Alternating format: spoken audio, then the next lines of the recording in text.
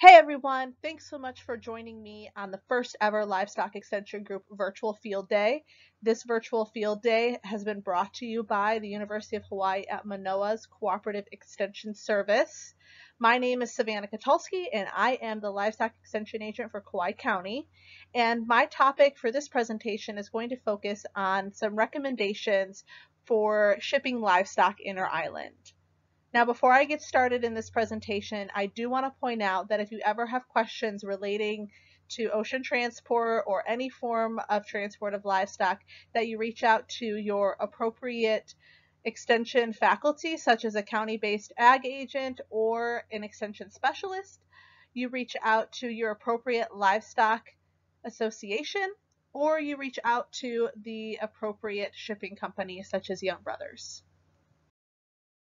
Before we even get started on talking about all the regulations and recommendations for ocean transport of livestock, I think it's really important to bring us back to the start and remember the core values of food production. And remember that as livestock producers, whether we're ranchers, whether we're shippers, whether we're an extension agent, that it's our job to provide the following core values to help with food security and sustainability, as well as food safety. So first is going to be the safety of our food production system. The second is going to be that food production and our food is healthy, it is nutritious, we are caring for the welfare of animals, and of course that it is sustainable. And that means environmentally, socially, and economically sustainable. For this presentation, we are going to have 4 learning objectives. The first is going to be focused on animal welfare. The second is going to be focused on biosecurity. Third, environmental protection. And last but certainly not least is going to be personnel safety. Just to reiterate what I just talked about, we just want to keep in mind that when we're talking about the transportation of livestock in Hawaii, and this doesn't just apply to ocean transport, but all movement of livestock, is that the safety of the people handling those livestock, the livestock and animals themselves, and of course the environment is the top priority when we're transporting animals. Bottom line is, when transporting livestock in Hawaii or anywhere, the first thing you need to maintain is good stockmanship. And that is going to be important whether you're transporting animals or not, but making sure that these animals have a good ground that they can stand on prior to any form of high stress situation like transportation. That requires good stockmanship, good animal caretaking, and good animal husbandry. As mentioned in the overview, our first topic is going to focus on animal welfare. So the first topic relating to animal welfare that I want to begin with is preconditioning and animal selection. Some general points I want to make are, one, that we should be preconditioning these animals for their destination. That could be somewhere that's super arid or super wet, and making sure that these animals are prepared for their future environment. That also might include vaccinating or deworming these animals depending on the production phase that they are in. And so that is something that should be worked out between the shipper and the receiver and or buyer. Secondly, when selecting for animals that should be shipped, you should never ship depressed, sick, or injured livestock. Young animals should also be completely weaned, so we don't want to have bawling calves on the containers. And then lastly, avoid shipping feral or wild animals. I know animals tend to act differently on the ranch than they do at the pier or in the container, but avoid shipping those super high-headed or wild animals to minimize any form of injuries that could happen to either personnel or animals. Without getting into too much detail on the recommendations for the various species that you're going to be transporting in terms of preconditioning and animal selection, I'm just going to go over some brief general recommendations. For cattle, sheep, and goats, we recommend that they are weaned and castrated, as well as vaccinated and treated for parasites 30 days prior. We want to make sure that these ruminant animals are adjusted to their future environment, especially from a dietary standpoint. Then even more so for sheep and goats if they're being transported from maybe a very arid or dry area to a very wet area, and just making sure you're giving these animals as much tools in their toolbox that they need to adjust smoothly to their transition, as well as during the transportation process. And then many of these recommendations are similar for llamas and alpacas. When it comes to pigs, we want to make sure that the animals that are being shipped are grouped together a few days before shipping, just to minimize any fighting that might occur. We want that to get out of their system prior to shipping. And then it's recommended that pigs are treated for internal and external parasites prior to transport. And then lastly, for horses, we recommend that horses are halter broke and accustomed to trailer transport, and they're just generally well-tempered in a confined situation. We understand that all animals are going to act differently at their home ranch than they would at the pier or during a high stress situation like transportation, but it is good to try to get these animals used to human contact and handling prior to the actual transportation. In addition to just general on the ranch guidelines and recommendations before transport, there are also some paperwork things that need to be taken care of. And you can find out more details on this by contacting the transportation company that you're going to be using, your county extension agent, or the Hawaii Department of Agriculture. The big two forms to know about when transporting animals inter-island is a DC-44 form, and that is the form here in the bottom right corner of the slide. And that is required for all animals that will be transported inter-island. It asks information such as the owner, the receiver, the origin and the destination, the species, some brands or specific identifiers for the animals, and requires you to sign and turn this form into the Hawaii Department of Ag within 10 days of transport. The second form is a DC-8 form, and this is a form that's mostly used for sheep and goats due to the Scrapie program and pigs that are going to Kauai. This form is required as a permit to ship these animals due to biosecurity reasons, and I'll discuss that briefly in the biosecurity section as well. Transportation as a whole can be a very high stress time for livestock, but the most stressful time during that is going to be during the unloading and the loading process. So it's important to make sure that you're using low stress handling techniques whenever you are loading, unloading, or just handling livestock in general. The big thing to make sure is that there's no large gaps or major floor level changes between the chutes and or ramps to the shipping device or truck and trailer.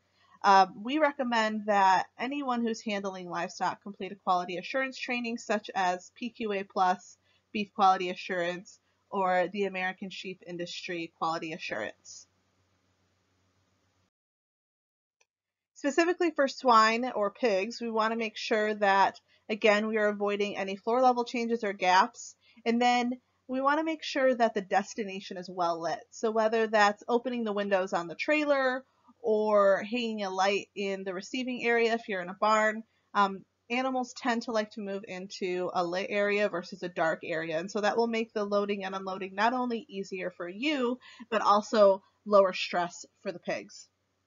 Some equipment that is recommended is sorting boards, a rattle or a shaker, or flags. We recommend that you avoid using electrical prods as much as possible.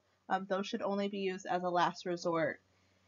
And it is recommended to move market pigs in groups of 3 to 5 and to try to ship pigs that are of similar size and production phase. This is especially important for moving sows and boars, that they should be moved individually. In terms of cattle, sheep, and goats, it's very similar to pigs in that we want the destination to be well lit. We also want to avoid shadows or extreme gradient changes. So in order to do this, some of the common systems that are used are a snake chute, a bud box, and then a good corral system.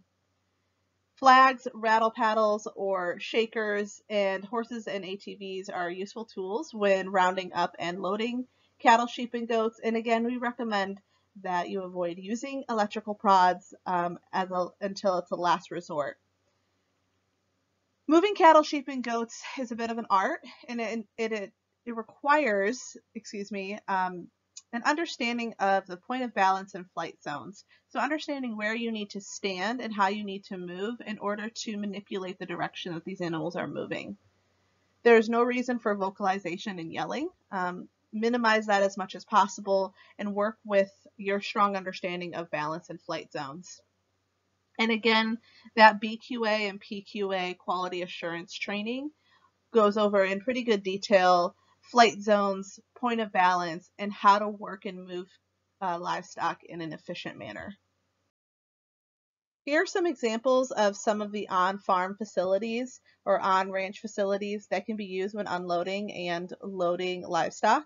The first two pictures on the right are solid walled, which makes it a little bit easier for moving animals. This top left one is for sheep and goats, and then this bottom left one is a portable system that can be set up in the field for loading cattle directly onto a truck. And then the same thing on the right. Many places might have permanent corrals and chutes set up for loading onto trucks. The following slides are going to be transportation space requirements. There's no need to copy these down or memorize them. All of this information can be found in the transportation guidelines checklist that is on the Hawaii Cattlemen's Council website, and I will provide a link to that website at the very end of this presentation. But the most important thing to pay attention to is the 3 columns on the left, and that is average body weight, the square footage needed per animal, and then general height recommendations.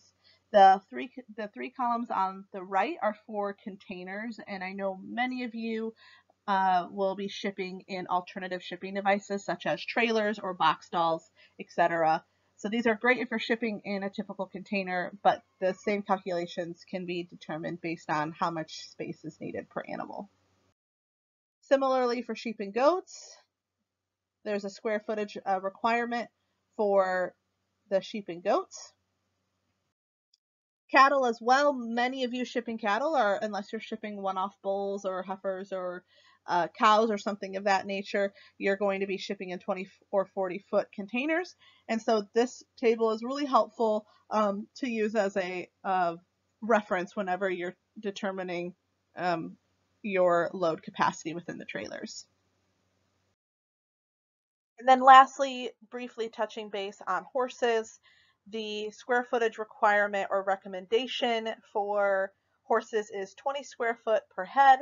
That is regardless of average body weight.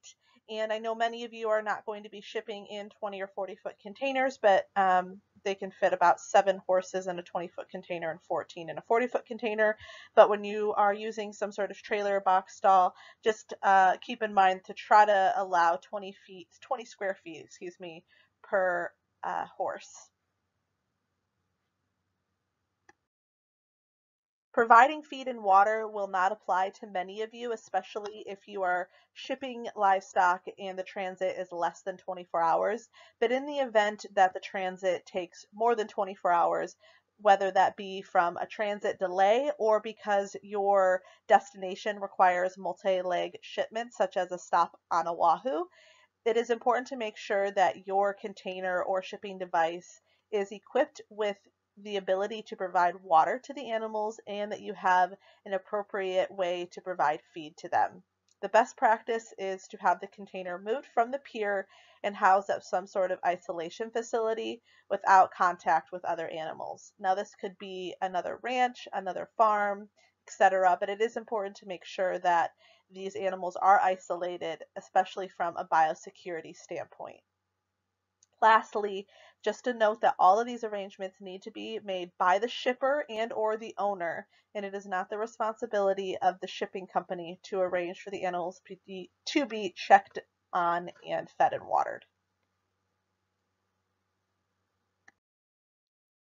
Just a brief reminder on prepping and inspecting shipping devices. This should be done all year long.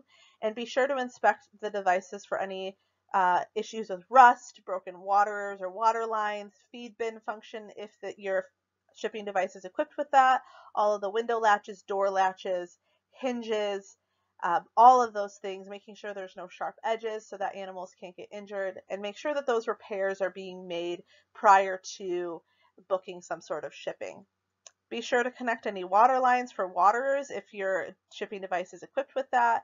And then lastly, cleanliness is very important. I will hammer this more on the biosecurity section, but make sure it is clean, that the flooring is non-slip, and that you have added bedding. This slide outlines some general shipping device guidelines. This has been condensed down from the Inter-Island Shipping Guidelines checklist that I mentioned before that can be found on the HCC's website. But generally, trailers, 20 or 40-foot containers, as well as shipping pens can be used. These shipping devices must have 4 sides forklift pockets so that they can be easily moved at the pier. They must be leak-proof up to at least 2 inches. This has been changed from the previous requirement. It used to be 5.5 inches, I believe. There needs to be bedding and non-slip floors. It must be sturdy and escape-proof. And lastly, it needs to have some sort of water supply in case of transit delays or multi-leg shipments. All right, now that sums up our discussion on animal welfare.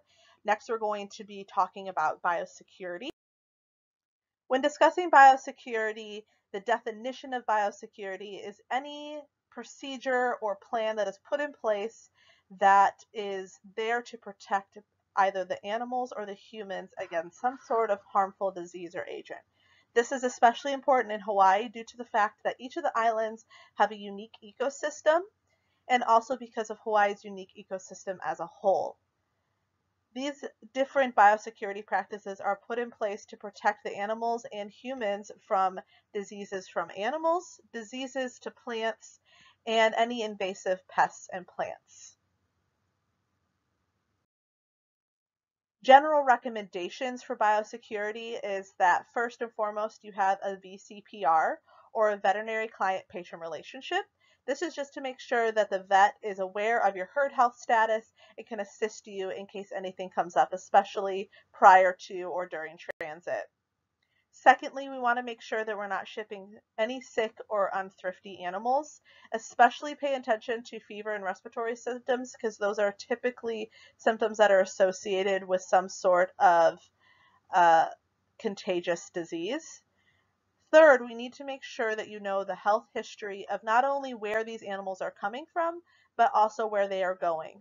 We do not want to be shipping sick animals to a healthy herd or healthy animals to a sick herd. Next, a general recommendation is to vaccinate, deworm, or do any treatments that you need to on the animals more than 30 days before shipping. This is mostly a recommendation to make sure that you can observe for any adverse reactions to the medications prior to shipping so that something doesn't occur during transit. In addition to doing all of these treatments 30 days before, any uncompleted drug withdrawal periods should be communicated to the receiver and or the consignor on these animals. And then lastly is just to be clean. Diseases and invasive pests are spread through soil, manure, obviously nose-to-nose contact, but also your feed and your forages, and then on equipment. So be sure that you are thoroughly cleaning and sanitizing all of your facilities and equipment between shipping. Going into more species-specific diseases that you can be aware of, and just general recommendations. The first is pigs, and it's especially important to make sure that you're avoiding spreading any diseases inter-island, because some of the islands are free of PRRS, PEDV, or circovirus. The pigs should be isolated 30 days after arrival. And the island of Kauai is protected by a Department of Ag quarantine, so all pigs that are going to be shipped to Kauai need to be testing negative for PRRS prior to shipping. And that's where that DC-8 form comes in handy. Looking at cattle, there are no requirements in terms of testing for shipping cattle inter-island, but it is important to monitor the animals for any signs of disease and be sure that they are healthy prior to shipping. Some of the diseases that can be monitored are IBR, BVD, and BLV, basically the respiratory disease complex. Johne's, trichomoniasis, commonly known as trich, which is a venereal disease, and then just pay attention to internal and external parasites. That'll be especially important just looking at animal body condition and general thriftiness. It is important, again, that the producer and receiver or buyer communicate about herd health practices prior to shipping so that the herd health status has been communicated by both parties. Similarly, when horses, we want to make sure that you are observing the horses prior to shipping for certain symptoms, such as symptoms of respiratory disease, which will include coughing and any discharge from the nose and eyes, strangles, and pigeon fever. Again, none of this needs to be tested for prior to shipping, but it is important to make sure you're observing the animals and making sure that they're not demonstrating any of the symptoms of these diseases prior to shipping. It is also important to inspect feed, forage, and all the equipment. Especially important to look for the two-line spittlebug right now. It is currently a very invasive pest on the Big Island, and we want to make sure that that pest is not being transported to the other islands. And then just be aware of if your animals and your facilities and equipment, especially if you are shipping from an area that is currently experiencing some sort of outbreak of some sort of pest or fungus. That sums up our topic of biosecurity. Again, if you ever have any questions related to biosecurity, I highly recommend that you discuss it with your vet, with a state veterinarian, or with one of your county-based extension agents or specialists. We're going to briefly talk about environmental protection and some of the requirements that are in place for shipping livestock. The first is going to be a brief discussion on the Clean Water Act, and that is that shippers need to comply with the Clean Water Act, the US EPA, Hawaii Department of Health regulations, and the Young Brothers tariff.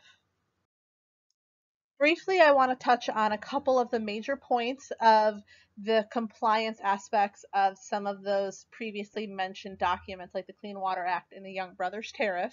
The first is that animal waste must be removed from the pier and disposed of off-site by the shipper. No water is to be used. Instead, I suggest using a broom and disposing of the debris off-site. There should be no discharge into the ocean or at a YB facility. In other words, no water and or animal waste should be put into the ocean or into any aspect of the YB facility, including any form of trash receptacle. The shipper also must provide all of the cleaning equipment. YB will not be providing that. Lastly, shipping devices that are stored at Young Brothers or at the pier must be thoroughly cleaned, and that includes animal waste, bedding, and the feed.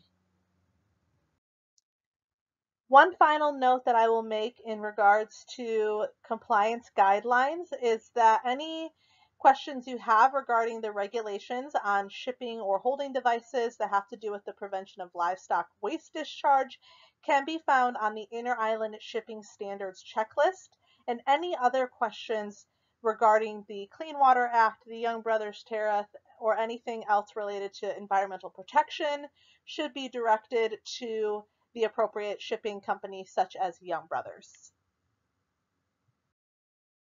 And lastly, our fourth section, and certainly not the least important, probably one of the most important aspects of transportation, is personnel safety. And this is personnel safety on the ranch and also at the pier.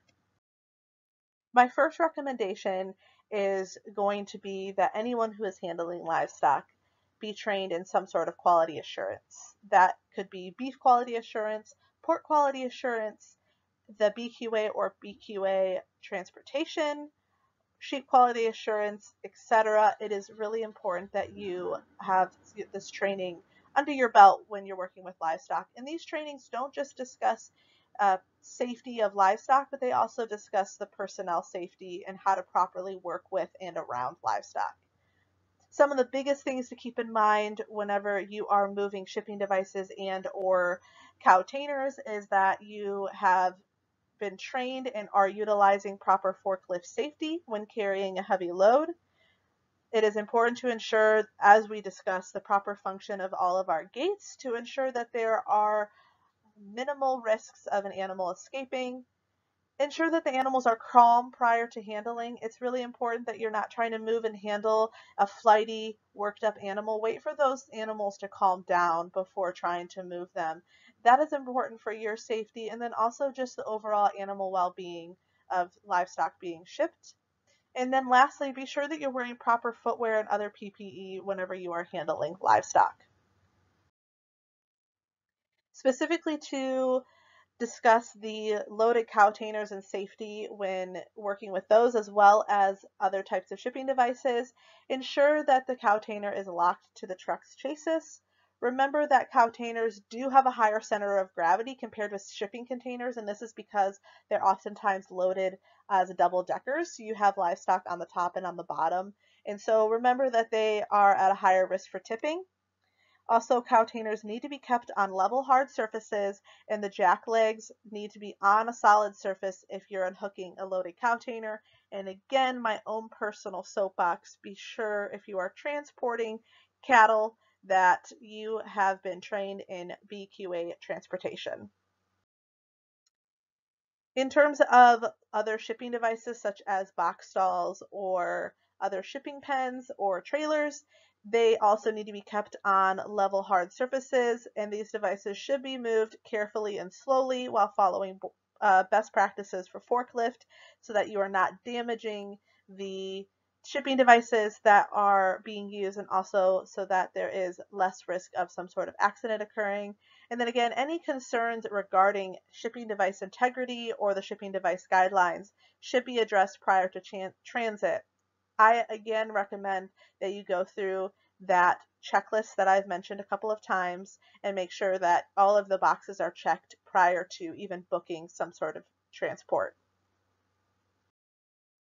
And with that, that concludes the guidelines and recommendations for inter-island ocean transport. If you have any questions, feel free to reach out to any extension faculty, your county agent, or a specialist. You can also reach out to your commodity organizations such as the Hawaii Pork Industry Association, Hawaii Cattlemen's Council, or the Hawaii Sheep and Goat Association.